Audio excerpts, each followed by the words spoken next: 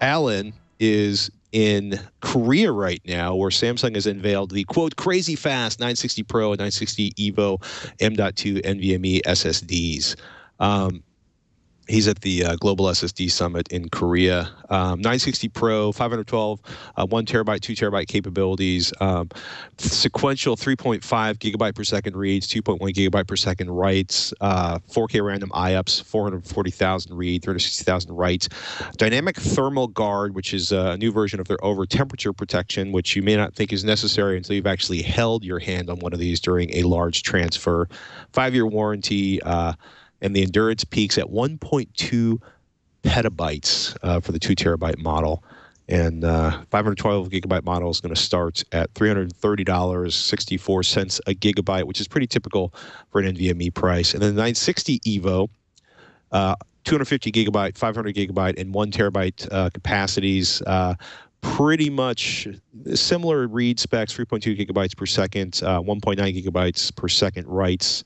That write speed is for the Turbo Write SLC cache. 4K random IOPS, 380,000 read, 360,000 writes. Again, the dynamic thermal guard, 3-year warranty, somewhat lower endurance ratings for the EVO versus the Pro.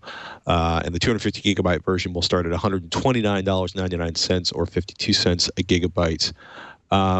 And Alan's first note on that is he would, quote, really like to see Samsung push the 960 EVO capabilities upwards of 4 terabytes. And he feels that the pricing are a little high, which makes sense given that we've seen some of the new products from Intel and other places pushing the sub 50 cents a gigabyte for NVMe capable drives at this point. Yeah, we talked last night on our podcast about the pricing, and really these are a little bit less expensive than the 950 Pro when it launched as far as cost per gig. Mm-hmm. So they are coming down. These are clearly the premium product, right? And there's obviously stuff out there that's a lot more affordable, and you get up to that 960 gigabyte mark where you can flirt with 20 cents or less per gigabyte. Mm-hmm. But the numbers on these, I was going over these last night. It's just, it almost looks like a mistake. You're looking at 3.5 gigabytes per second reads and over 2 gigabytes per second writes. Mm-hmm.